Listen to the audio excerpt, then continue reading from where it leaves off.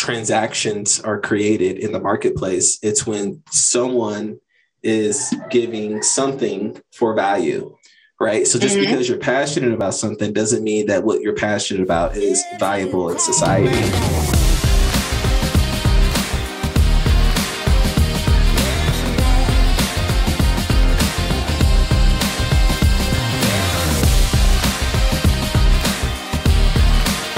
Hey, buddy.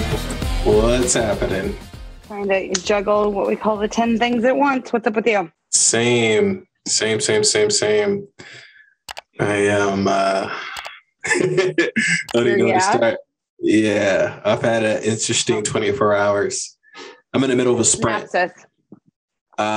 Essentially, I hired and fired someone in 12 hours and then hired someone else who I should have hired. And I'm excited because the guy is really good.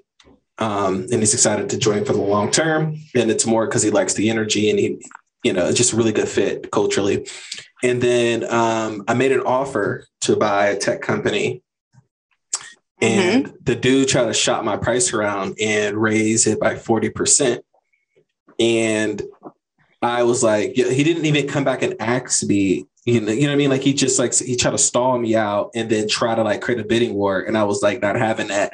So I took my offer off the table. And 2 hours later, he sent me an email saying, hey, because I told him, hey, man, it looks like you're obviously shopping my price around because you raised your price by 40%. And so I'm just going to rescind my offer. And he sent me an email saying, asking if I could redo the offer. He's ready to execute for it. And so I'm just been sitting all day thinking about it because. Okay. So did he get anybody else involved when he changed the pricing? Did he say that there was a firm other offer on the table? And there was he never said anything about another offer. No, he just said at the same price. He said, can you just resend the same offer? No, so but he was stalling. Previously, why? He was stalling. I want to know what the stall out for. He was saying, I'm going to review the document, but then I seen him change the price from the list price and he raised it by 40%. Like as soon as I made my offer, he changed it on the site, the marketplace. Oh, okay. As soon as I did the offer, he 5 minutes later changed the price and said, I'm going to review this and get back to you in a couple hours. I waited all day to the end of the day. And I woke up and I was like, he still didn't accept my offer. It was 24 hours. So I just took it off the table because I knew at that point he was definitely shopping me because he didn't communicate. Yep. There we go. That's what I'm looking for. You took the offer off the table because you didn't get any communication. Yeah. And I wasn't going to chase him. I would respond to him with an offer that's at least 20% less. I was thinking the same thing. Nope. So here's what you do. Savage. Here's what you do. No, you don't. You're going to teach this kid a lesson in manners, not business. Okay. You're going to send him, while I totally understand that you're now ready to execute. Timelines and communication are very important in business and really important to me when it comes to who I do and do not do business with, who I do and do not get into relationship with. And I didn't get a response from you. And this is not the only company that I'm moving on buying. So unfortunately what I have to offer, I'm happy to submit an offer to you now. You have 1 hour to review it and get back to me, or I'm going to take it off the table and submit him a 20% less offer. Keep your calendar open for the hour following sending it and see what happens. I'll take it. You're going to teach him a lesson in manners. Yeah, I like that. I am the most inconsistent communicator on the planet with a lot of people in my life. A lot. When it comes to money and business, not a chance. Yeah, I don't play with the communication game at all. Their inconsistency in communication happens because one of two things. People are either, you'll see your exceptional creatives will be what we call fly by night. They'll get started doing something. They'll be texting you, and then all of a sudden they'll stop responding in the middle of a conversation. It's because they started doing something. Some people can't do and talk at the same time. I can't walk and chew gum to save my fucking life. Not kidding you. Literally cannot walk and chew gum. I would fall on my face. but it's just because of how my brain's wired. Mm-hmm. So if there's a timeline on something, a good creative will have created themselves the system to not fuck everybody over. Because the truth is that thing that bright, shiny squirrel, that won't ever change. Never. Absolutely never. Especially with creatives, they will always act like that. They'll always be like that. It's not personal. It's not for disrespect. It's just how we're wired. So if a creative hasn't learned that lesson the hard way, at least once, usually more than once, and created a system, they fuck themselves over. Now, when it comes to shopping, if you're trying to sell a company, I know that you're buying under the 5-figure range right now. And the truth is if you really need or want to sell a company and you're selling it under 5 figures, your response system has to be 10 times better than it does when you're trying to gain a new client. Nobody needs less than 10 grand that bad. I can pick up the phone, call my mother, and get 10 grand if I really needed it. I mean, for Christ's sakes, like nobody needs less than 10 grand that bad. You need some less than 10 grand that bad, something else is going on. So if your communication isn't like spot on, I don't want to do business with you anyway. Now, as long as it's a straight acquisition, make the offer the way I just told you to, see what happens.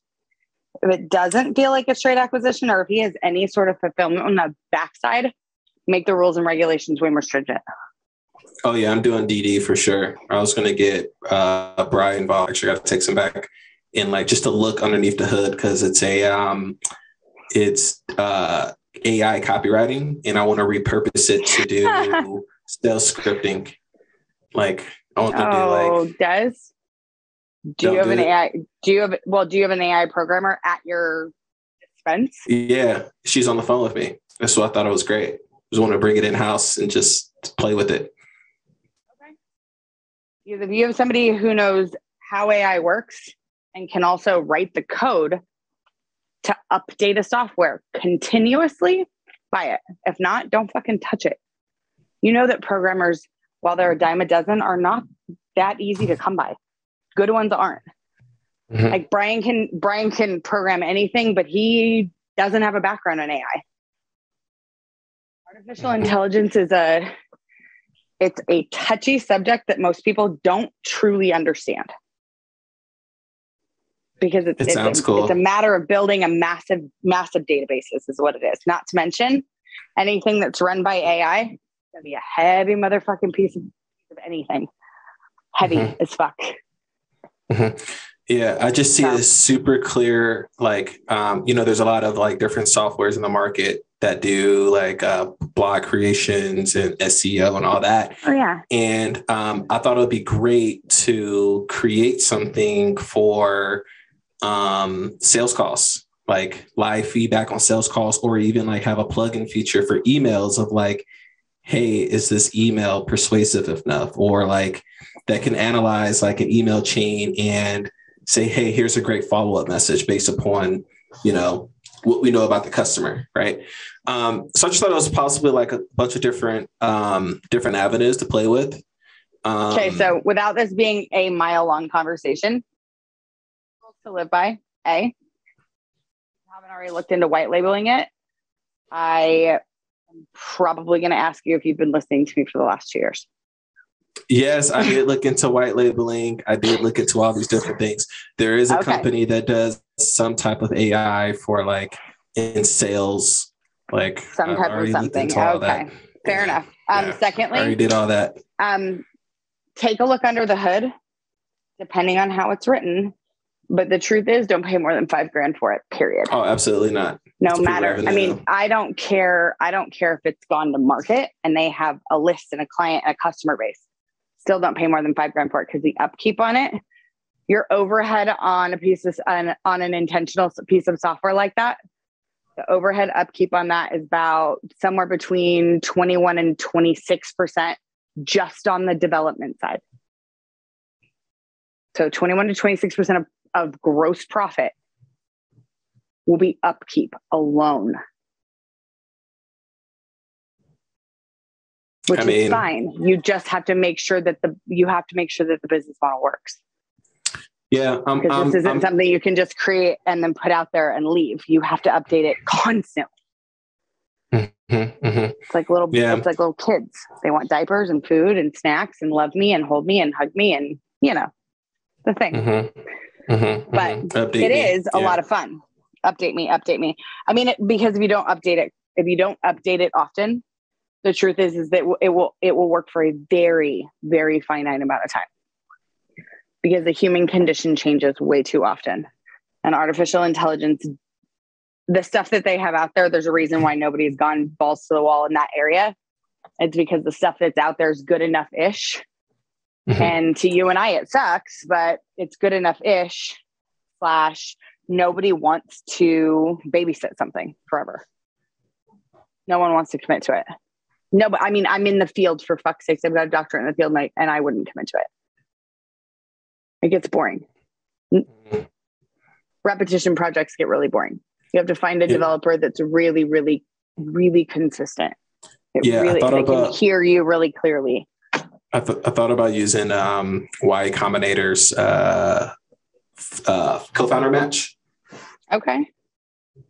Possible. I feel like that. Yeah. Especially if I bring the asset and the sales experience and the resources to the table, and all that person needs to do is put in sweat equity, and the plan will be to grow it and then sell it, like exit, like clear, like grow it to a million in ARR as a SaaS and sell it at a 10x multiple.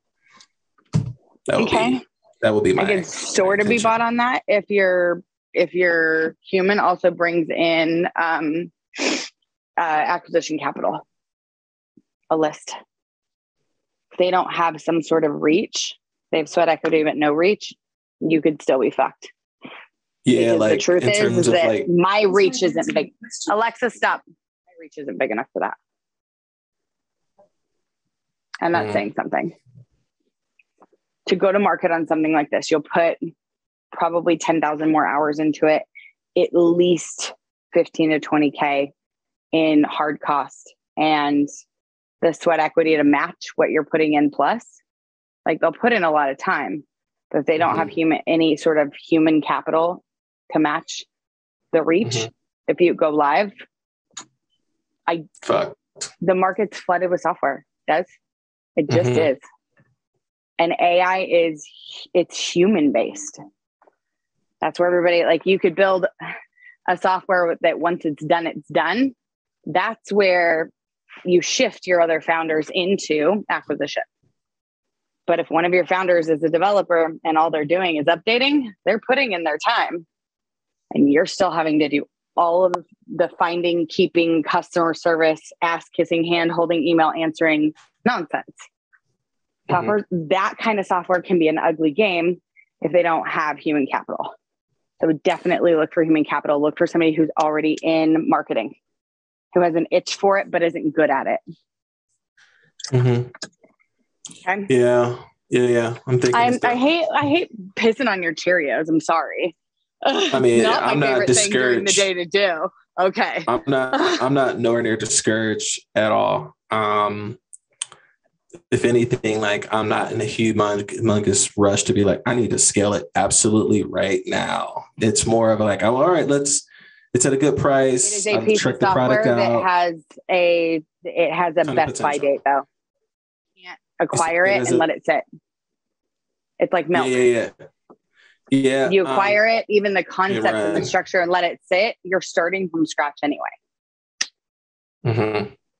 So keep that in mind. I feel like it is bootstrap. Because if you not bootstrap. I said if you acquire it, you acquire it, but you're not in a hurry to scale it, and you let it sit. You are starting from scratch when you pick it back up. Human condition changes. It is human. It's got a sell by date, a use by date. If you buy it, you need to be able to put a lot of energy into it right now. Yeah, I'm gonna think about it today. I'll talk to Kat. I'm like, I'm talking to Kat. I'm gonna talk to Brian too, but I'm still gonna do what you say just to see if this guy bites. Still gonna go through DD and just kind of look underneath the hood. Always. And then And then like when it's all shit and said and done, don't. And then I got to figure out a way. That blows up your fucking spot. Yeah. Makes me feel like a jerk. Cool. All right. Well, that's, I guess, my update for the day for sure. Sweet. Yeah. So that's the big thing for me. And I haven't bought any new NFTs or crypto today. So I'm like patting myself on the back, staying patient. Wait till next year. That's Met with my account today. I was like, I need to slow down.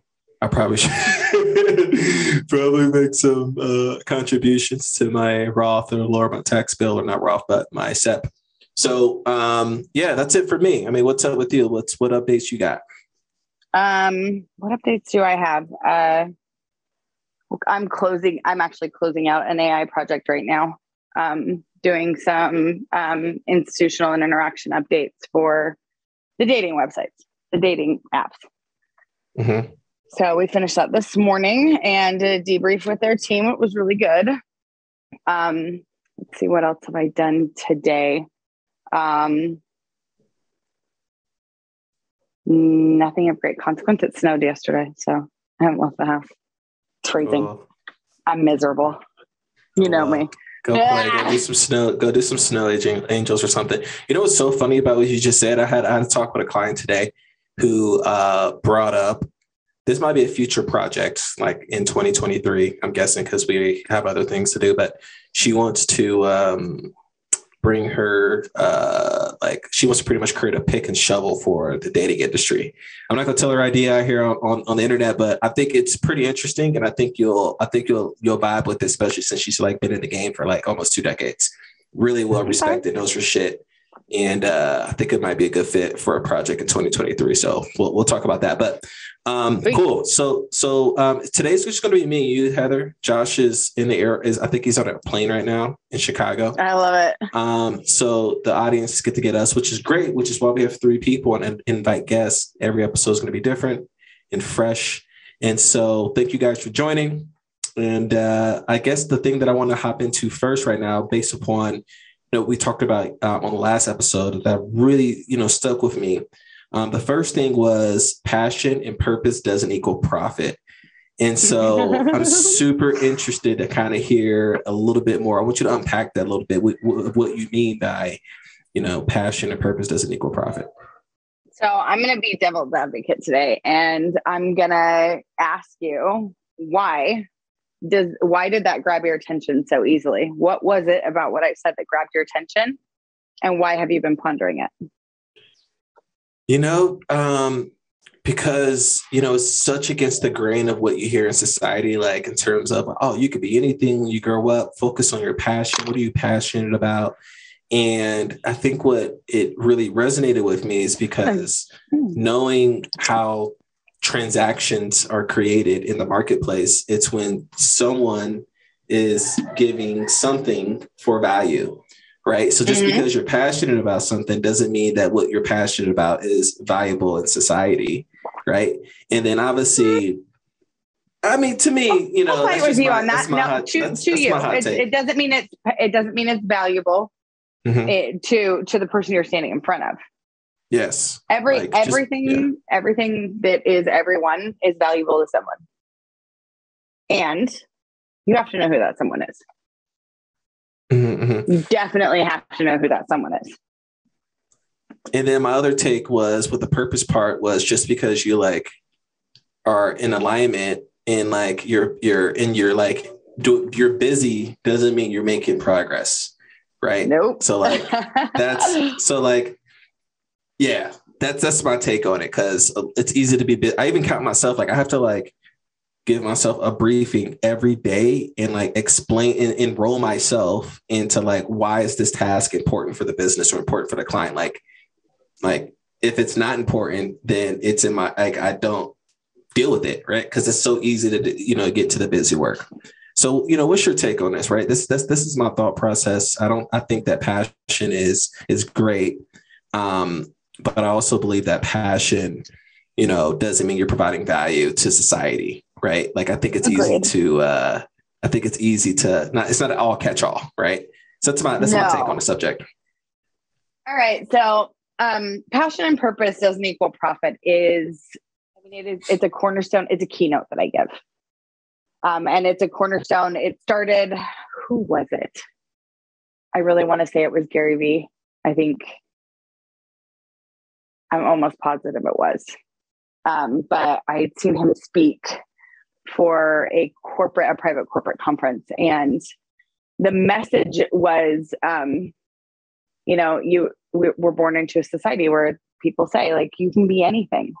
You can be anything you want to be. Not true. Bullshit. I cannot be a fighter pilot. And I learned really young that was not the case. I was born with a genetic eye disease that says fighter pilot is not in my game plan. Now, does it mean that I wasn't in the military? No. Does it mean that I didn't work with really closely with the air team? No, but I couldn't fly the plane. Don't think I'm tall enough to be a basketball player or big enough to be a football player. So you can't be anything you want to be. Like, everybody's like, oh, just do what you love. Like, no, I absolutely don't think that that's possible. I also don't think that it's rational. It is a lackluster lack of rational thought that puts people in what we call the downward emotional spiral. And the outcome to it, it's always painful. It always hurts. Because then people have their hearts broken over, my mommy told me I could be like that. I mean, honestly, like Tom Billio and Simon Sinek talked about this, the participation trophies. Good Lord, what did we do to our children when we started giving them fucking participation trophies? You lost. Neat. Learn to live with it. Because we taught an entire sector of the population that losing was something that you could avoid. Failing was something that you should avoid. Instead of like, hey, like, better luck next time, pick it up, dust it off, like, put your big girl pants on. Because when I was young, failure just wasn't a big deal. It's like, oh, that didn't work. Okay, what are you going to do about it? It was always, what's next? So the idea that like, oh, you can go be who you want to be or like follow your passions. I have a really good friend who is super passionate about binge watching Netflix and like hanging out and playing with her kids. That is there is no ROI in that. Is it emotional? Sure. She loves being a stay-at-home mom. But she was like, I'm passionate about hanging out with my kids. I'm like, okay, no, that's not an option. You need an effective option. She was like, okay. I was like, if you're passionate about hanging out with your kids, you want to teach other moms to like be better moms, like find something you want to do if you want to do something, or just don't do anything. That's the truth. But passion and living your purpose, like I stand firmly behind personal and professional development and positivity as a go-to, and reality has to be somewhere in this game. It just does. So when you're looking at like, what am I doing? Like your passion and your purpose, it's not that doesn't equal profit. Sometimes it does. Yesterday we talked about athletes being forcible entrepreneurs. Athletes they have a special, unique set of circumstances. Most of them are sincerely passionate about the game. There are very few who are talented that aren't passionate about it. It just doesn't happen. But like they're passionate about the game and that's what they get to do for a living. That's luck, but it's not real. It's not realistic.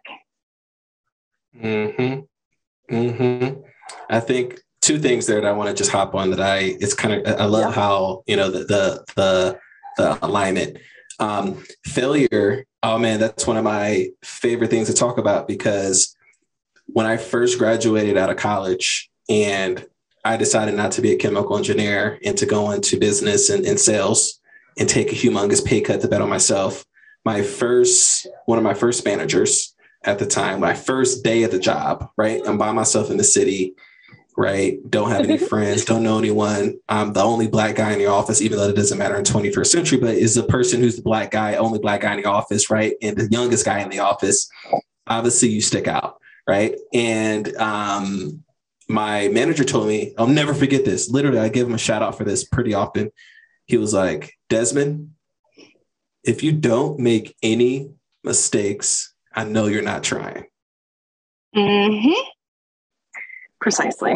Oh, and that like put me in the perspective of, one, not to be afraid to failure, but also like push my limits and really just like, you know, not be attached to failing. And that really helped propel me even to this day. Right. Big time on that. Number two that I love what you said was, you mentioned how most people who are really good at what they do, like, it's very rare to also be super like passionate, you know, like to be really like in alignment with that. I mean, like, not saying like, you know, some people are in absolute alignment, like making a bunch of money, like doing what they love every day. And I think that's great. But now, you can I'm going to interject and pause. Like, don't mistake loving what you do. They are two different things. Mm-hmm. Passion, the thing that makes me like giddy and goosebumpy and excited, has absolutely nothing to do with what I do for a living, but I love what I do. Mm-hmm. I get up in the morning like, this is awesome. Like, nobody has it as good as me. You cannot confuse passion and being passionate. Because I'm passionate about what I'm up to in business, but my life's passion, the things I love to do, are not necessarily what makes me money. My purpose in life is not what makes me money. I mean, let's be real, right? Like, in the entrepreneur game, you have days that are absolutely like just suck, right? I feel like there's more days that suck than days that are like, yeah, right? But like the days that are makes the days that suck, like the contrast, like it's beautiful. Right. And like choosing, because you talked about, you know, we talked about this last episode, like deciding to choose to do something, you know, that sucks is literally like, when it comes down to simplicity, like the biggest difference between people who are entrepreneurs and people who are not entrepreneurs. It's like deciding to do the things that you don't want to do, even though you might fail or not, time and again. And, you know, staying in the game, being persistent, right? Having that mm-hmm. factor. But hey, look, I think this moves into the next segment that I really want to unpack. That I think is very interesting that's going on right now here in America, which is a tale of two different narratives, right? So in the job market specifically, slower, a tale of two different what? Two different narratives in the job market. Yeah, narratives. Yep. So the reason I'm bringing this up is because I'm actively planning on expanding the company throughout all of 2022. And so hiring the right people, and I know, you know, in the last episode, we mentioned a growth plan, which we'll still plan out in the future to do for the audience, kind of go through a growth plan. But hiring the right people are super important, not just like culturally, but like skill wise, aligning incentive. And I think the psychology behind these two different tales are just like so interesting, right? Like on one hand, you have people talking about like the unemployment rate, open jobs. On the other hand, you're hearing about this called Great Resignation, right? Where like 3% of Americans, according to the Bureau of Labor Statistics, are resigning. And there's still 10.5 million open jobs at the end of Q3, right? So I'm interested to kind of hear your take of these two different tales. And then also I'm interested to hear about your case about like, would you hire a person who is desperate for a job versus someone who doesn't need the job? Like, who you want more? I think that'd be kind of interesting to hear. Yeah. Neither for the answer to that. And I will unpack why later. But when it comes to the two different narratives, like one of the big, I almost want to say explosions that COVID caused was a shift in the job market. Like our unemployment rates were down. Finding employees wasn't hard. Everybody was in the grind. COVID happened. Nobody could go to work. And a lot of companies made what I would say would be the worst decision ever and laid off their employees. And it's a lot of the companies that are seeing the biggest like pain and the struggle now are your labor type, like your labor employment, like your manufacturing and your distribution and your truck drivers. And there's a fine line between that profit break and keeping the people you need to survive.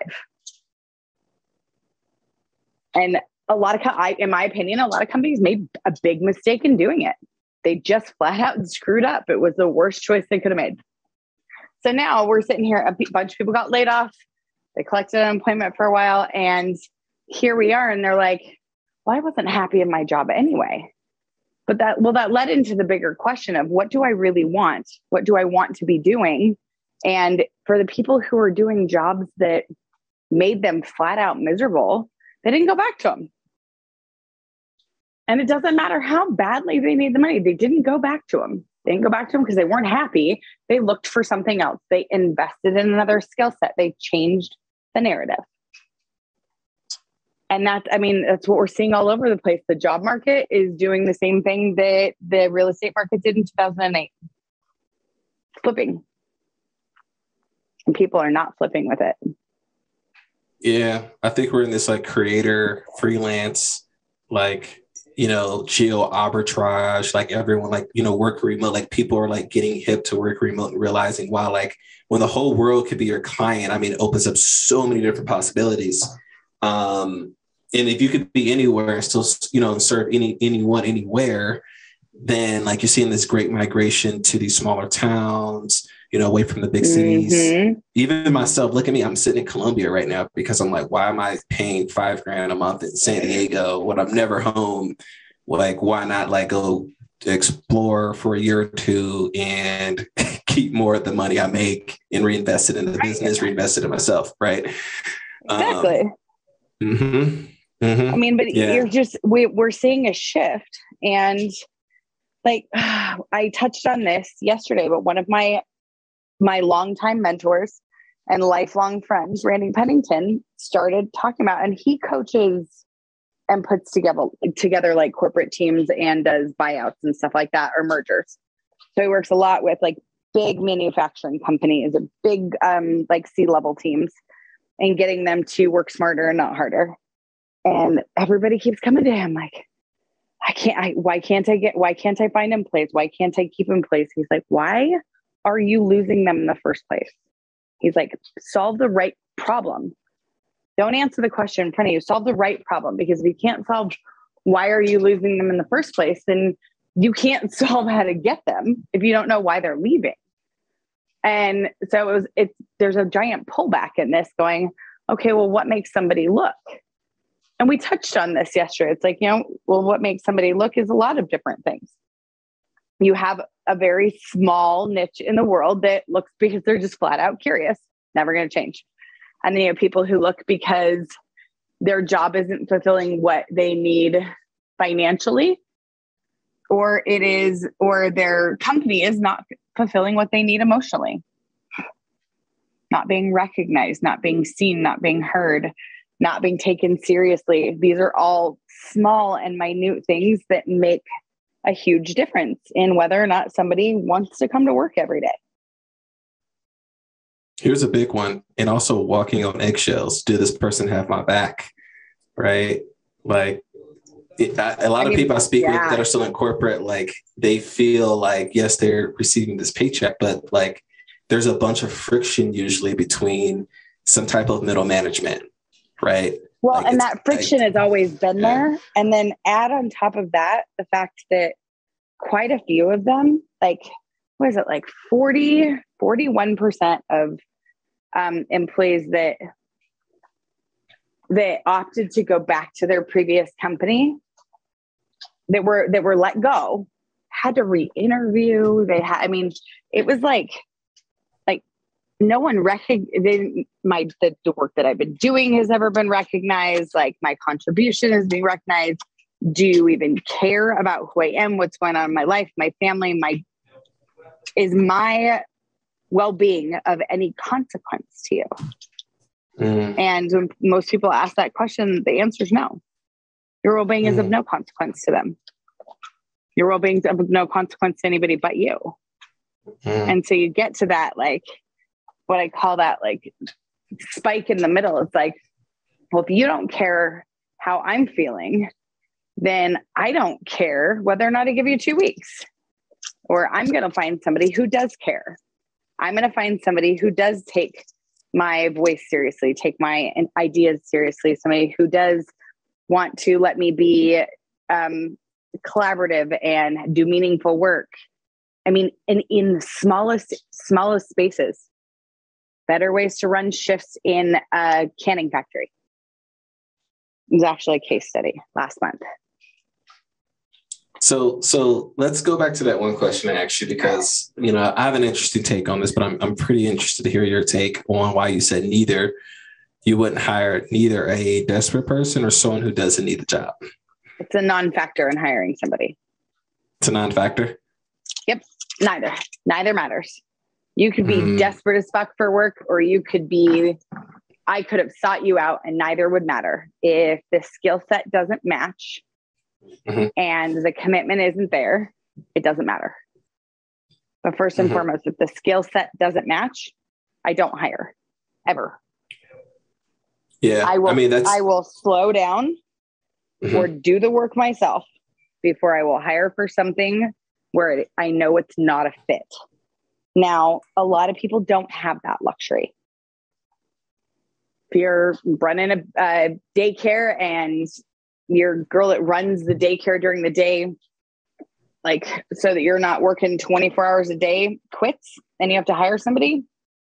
Yeah. For an average entry level position, do you want to hire somebody who's hungry, or do you want to hire somebody who's not?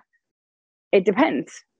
If their skill sets are matched, if they match down the board, and you've got somebody who's desperate for a job and you have somebody who isn't desperate for a job, I would ask a series of growth questions to see who would be more likely to stick around, who would be more likely to contribute to a bigger picture. But there's not always an answer as to who to hire. It's not that simple. Yeah, I get it. I guess I was talking about more in a perfect scenario. Like, this person has all the skills, the experience. Obviously, they want, like, I wouldn't say they don't want to work for it, but they obviously are qualified, right? Let's just say that they're qualified. And I was thinking more of like the psychological profile, because I don't know, I have a very interesting take. My interesting take, which I guess I'm playing devil's advocate here, is go for it. To me, desperate people are like not within the culture that I will personally want to build, only because, you know, their come from is totally like, it's not in alignment with me. Right. So, like, for instance, they might lie and say that they're capable of doing something that they're obviously not competent of. Right. So, like, I think it leaves more like tilt to do, you know what I mean, to be out of integrity. One, because I think there's a huge difference between someone who's hungry and someone who's desperate. Right. When people are desperate, they do wild stuff. I'm talking about, like, you know, they'll do kill, steal, you know, whatever they have to do in order to self-preserve, because as human beings, we all want to be in self-preservation. And I think in interviews, you know, you can feel that energy too. Like, wow, do I want to be like, you know, like, you know what I'm saying? Like, this guy's living in clear scarcity, right? Like, where someone who's hungry might be living in abundance. Like, oh, I'm about to make this bread. I'm about to create this impact. I'm just like, oh man, I'm just like, I can see a clear picture. Like, that energy is totally different than like living in scarcity. Like, well, you know what I mean? Like, you're way more likely statistically to do things unethically, right? Because you're desperate, right? And then also, I think the opposite end of it, like the person who doesn't need a job, like, you know, like, I don't know what it's like, the girl who, like, you want, you know, that like doesn't go out. The girl who doesn't need a boyfriend, the girl who doesn't need a date for prom. Or even the guy, right? Like, I think it's like people want what they can't have, right? So I think that might tilt me as well to, like, you know, people who don't do the work, if they choose to do the work, that means that they are obviously like enrolled into something, like they're curious, right? So I don't know if I could choose. Let me inject a little bit of shit into your bubble. Okay. So riddle me this: a desperate person or somebody who is in a greater need for a job is statistically 67% statistically more likely to show up on time, call out less, or put their personal life ahead of the business's goals. 67% less likely than the other person. Now, your person that's not hungry or that's not like doesn't need the job, you're also 75% more apt to try to make somebody like that happy than you are just giving somebody a job. So like people pleasing, like having to. You're looking at two sides of the spectrum. Do you want to know what I would do if I was an employee that needed, or an employer that needed to fill a spot and had those two candidates with matching skill sets? Hire both. Nope. Prove it. Show me. Yep. All right. This is an interesting take, I would right? give them both a really short. I mean, it depends on the industry, depends on the rules, depends on the laws. Get clear on that. Not cover my own rear end here, but I would prove it. Show me what you can do. Show me what you can create in a small amount of time that is going to, that in whatever fashion you choose, that's going to tell me that you're the right person for this. And if you don't want to, you're not driven enough for me anyway. So the person who doesn't need the job, if they don't want the job, they won't do it.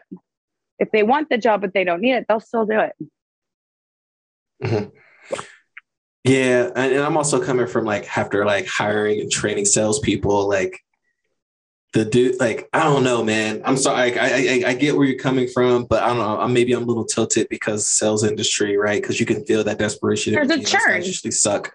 Right. Yeah. But well, so if you're in the what sucks is like, especially in sales, in customer service, in restaurants, in basic boring labor, you have what we call the hiring churn. They come, they go, they come, they go. No one's ever taught these people how to manage their money, how to create safety in finances, in housing and living situations. Their come from is painful.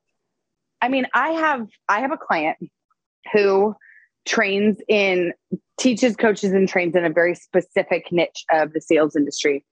And some of his clients are 18, 19, 20 years old, and they're going, one month they're making a couple $1,000s, the next month they're making $100,000.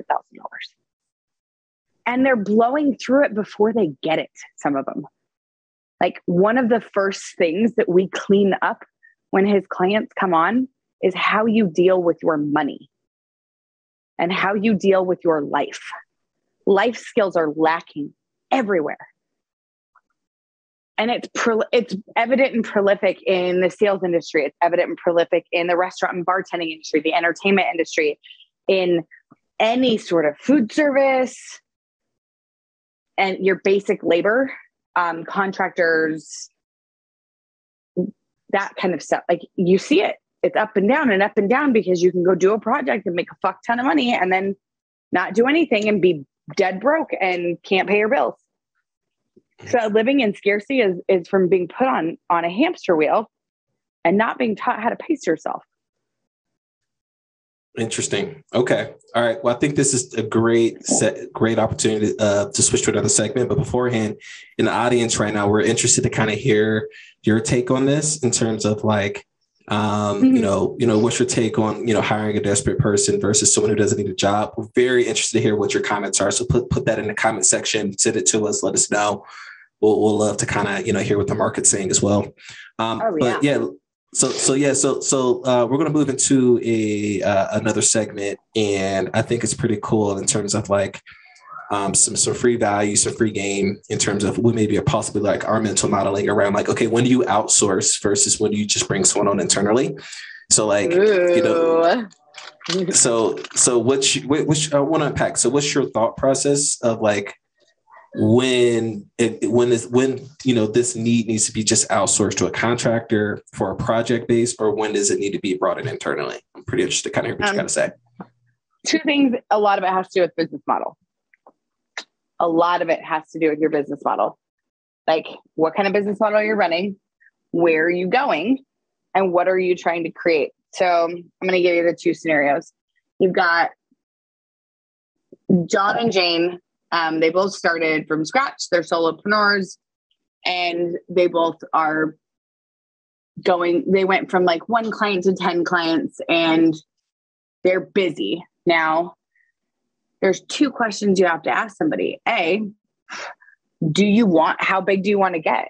Like, I have people that have come to me, they're like, I want you to help me build business. I want it to be sustainable. I want it to be scalable.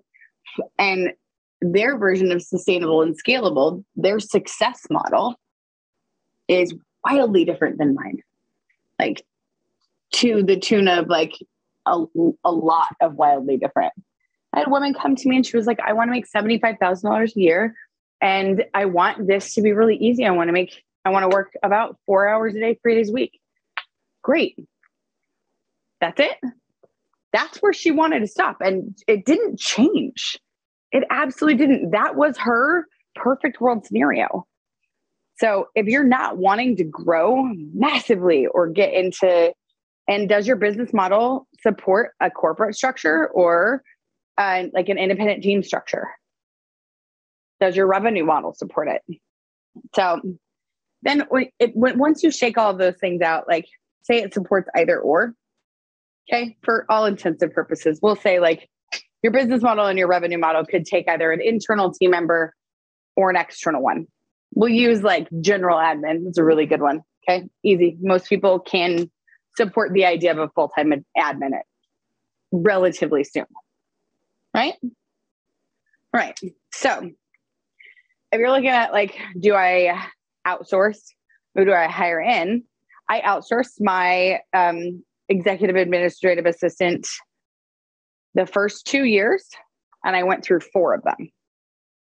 I hired on salaried my assistant, and she's been with me for 6 years. Yeah. I went the first 3 years without an assistant. Technically the first 5.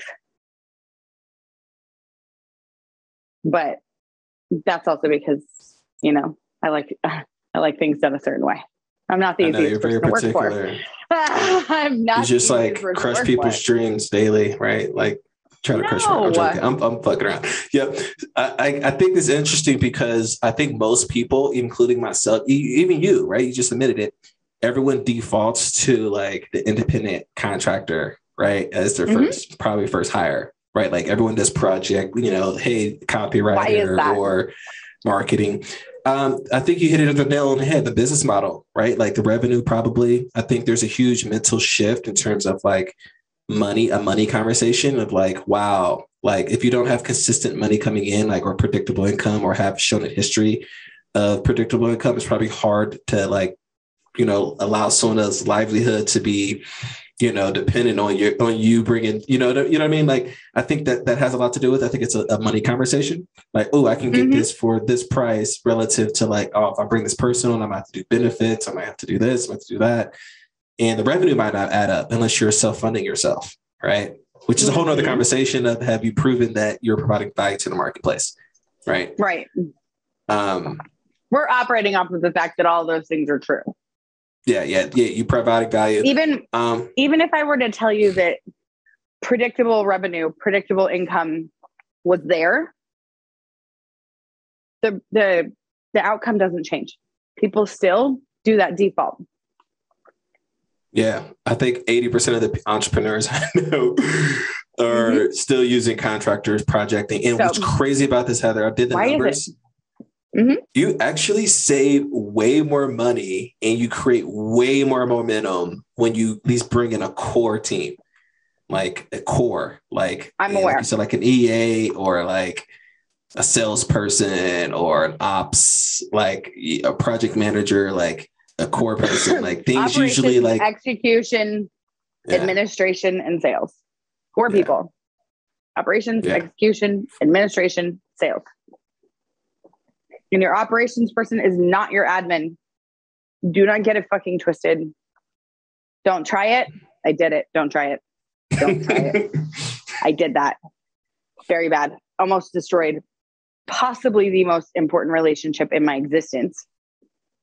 Strangely enough, because my operations director was my mother. And I tried desperately to get her to also be my admin. And that did not work out. Wow. Talk about relationship dynamics. Oh, yeah. Business relationship dynamics 101. Be careful what you wish for. Now you have to remember, almost all of my family at one point or another has worked inside of one of my companies. My mom owns half of one of my companies. That was her retirement present when she turned 50. Yeah, you inspire me to like hire my fam. I've like kind of just like teased it out with my mom a little bit because she's like, I think she could like, yeah, but you know, it's like no rush. You know what I mean? But I think this is definitely a good take. So I would love to shift because I definitely want us to talk about rocket fuel in another episode, like, you know, visionary versus operators. I think we left this open-ended. So like, stay tuned for another episode where we'll talk about, you know, visionary and operator dynamics and timing, and we'll unpack a book. We'll start maybe a book club once a week, something like that, where we'll talk about books and have a little fun. So yeah, drop your favorite book. Why not, right? For future episodes, drop your favorite book in the comments. Let us know. So I want to end the last topic before we go into the free game section. And, you know, this is going to be a 5-minute topic. We always got to talk about some crypto, at least 5 minutes an episode. And I think something that's super interesting that like that energetically, right? Like I feel it's like the heartbeat of the crypto industry, which is the acronym WAGMI. And I would love to unpack this a little bit, and I would love to kind of get your take on this, Heather, from the energy dynamics. First and foremost, unpack your understanding of it. Yeah. So WAGMI stands for we are going to make it, right? Like we're all going to make it, right? Like we're all going to make it. And from an energy perspective, like it's almost like hype and aligning everyone to a goal, right? And I think from a psychological perspective, it's like, you know, your FUD is like, you know, bad news or people, you know, fear mongering. The news is very, you know, that's what they do all day. If you turn on the news, it's an emergency, a crisis happening every day in the world, right? For the rest of the time, right? And so the you know, we all going to make it energy. It's like, hey, staying focused on what the goal is. And I think that's super important because in organizations in general, if you own a business, like you have to align the team to like, we are going to make it, right? It doesn't matter what's going on. Like we control our own destiny by execution. And I think it's a big shift from I am going to make it to we are going to make it, right? In terms of decentralization versus centralization, right? Yes, I participate in the stock market. Heather participates in the stock market. You guys probably participate in the stock market. Like we are investing in a company that is, you know, their goal is like, I am going to make it, or in a way they say we're going to make it, but it's a totally different energy than in the crypto industry because everyone is like rallying and supporting each other. And it's not about the company, but about the community, right? It's about the project. It's about providing value. It's about like driving innovation. And I think that energy is what's fueling. It's literally the heartbeat of all these projects is we are going to make it energy. So I'm super interested to kind of hear your take on it and, you know, your experience in with that terminology and we'll go from there.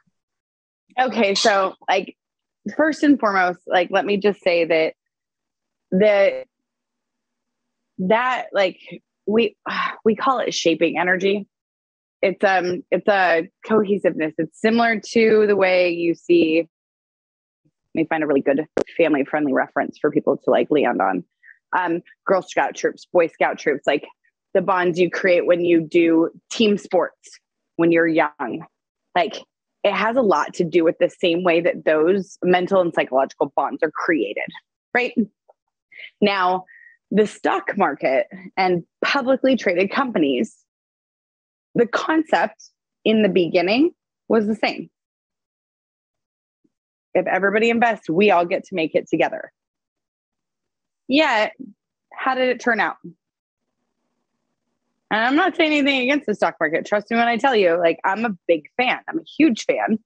And I am a huge fan of I run a 100% for-profit company. My philanthropic efforts and my nonprofit work is a choice. I run a quad bottom line for-profit company, period. It is about the bottom line. It is about the money. And yet that energy that we're all in this together has a lot to do with how community and cohesiveness and bond is created.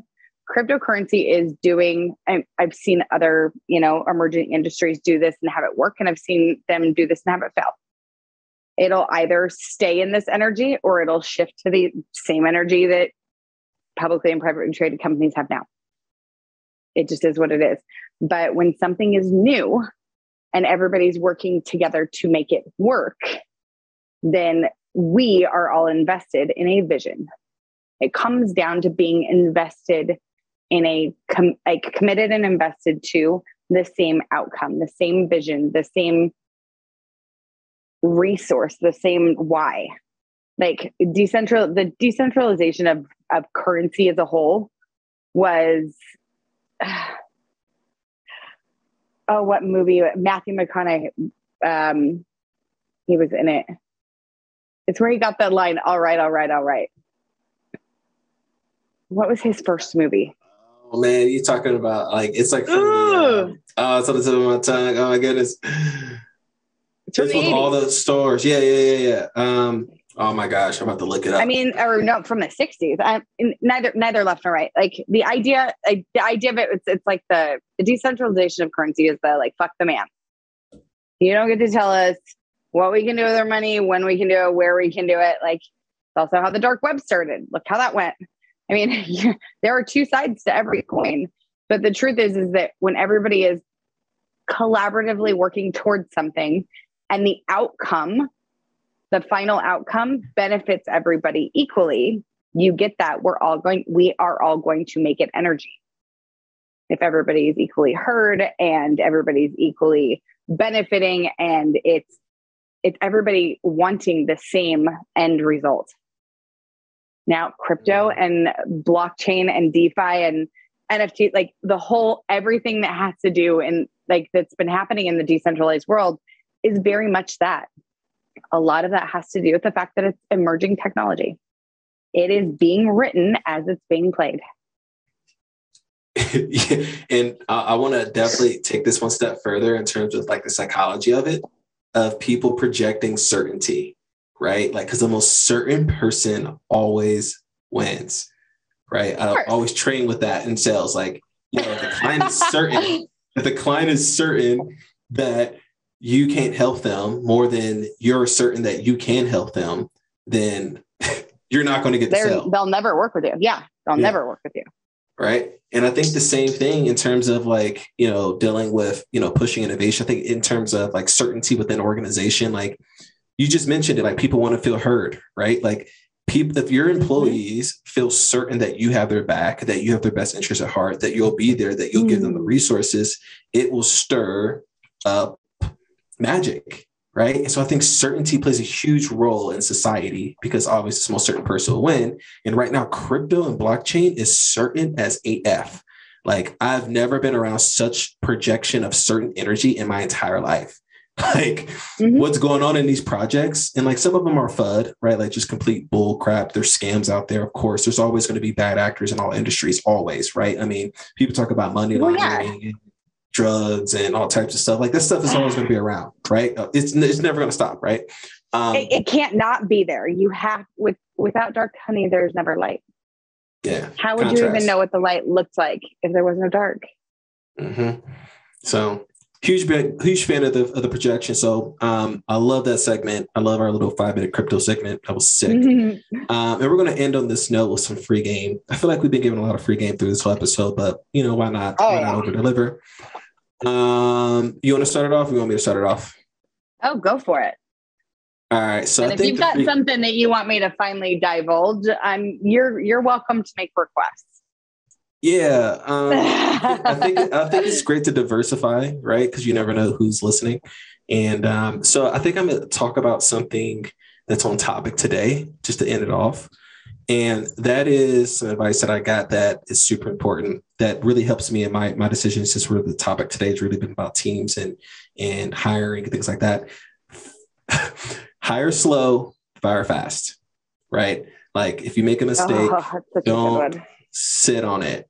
Like sitting on it, like will drain the energy. Like it could literally probably like be a poison in your business. So like, don't be so quick to hire, but be very quick to fire. Like today, for instance, my case, hired someone last night, gave them a first assignment. Obviously they lied about their competency in terms of doing the task, and the communication wasn't there, and it just wasn't a good fit. So cut it like right then and there. Like don't don't allow someone to get emotionally. I think it's being integrity as well. Like if you know someone's not a good fit, like do them the best honor by giving them opportunity to find a better fit for them, and also I'll possibly learn a lesson. I think that's also important. So that's my free game of the day. You can keep it on topic if you want, Heather, or you can go to left field. It doesn't matter. I mean, I'll keep it on topic.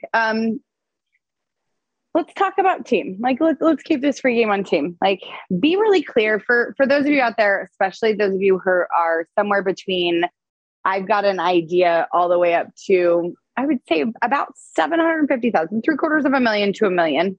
Once you hit $1 million, if you're not doing this yet, I'm curious as to either what you're charging or how you're making money, because it might be quite slightly impossible. Be really clear on what kind of business model are you building? Like, I will give you a really boldly honest example. I have built multiple 6 and 7 figure companies. I have sold 7-figure companies that have gone to be 9-figure companies. And the truth is that it took me damn near killing myself over it to realize being a CEO was not what I wanted to do. I did not want to run a large team. Now, I've got a team of 11 under me now.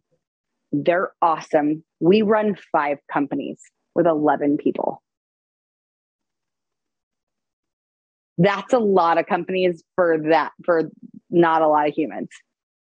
And most of that, I am not involved in the day-to-day choices and the solutions and the decision-making. And I've grown a team that runs themselves to take some of the best ideas and innovation in technology in the space that I'm super competent in to the next level.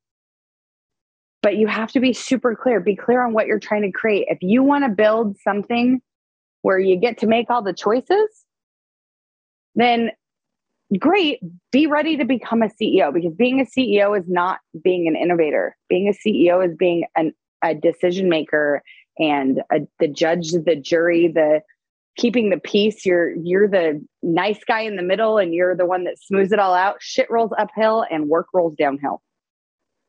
That is just how it is when it's all said and done. You want to build a corporate style company, all of the shit rolls right onto your plate, and all the work rolls right onto theirs. So you have to know where you want to be. You really do.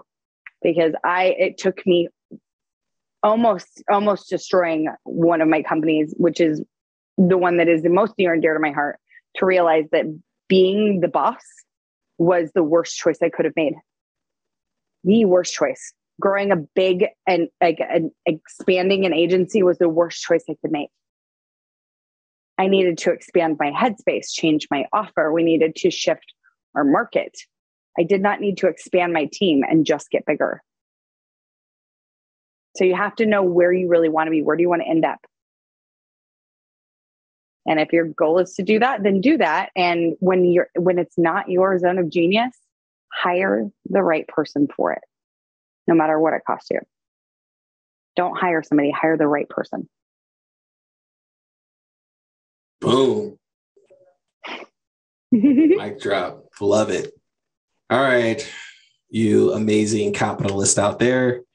Thanks for joining us today. Don't forget to hit that ratings button, share, comment, reach out to us if you ever want to be on the show. If you're an entrepreneur out there who wants to play with us in our playground of possibility and also free game, because we're all about giving value to our community. But yeah, we thank you for joining us, and we're out. See you next time. Bye, guys.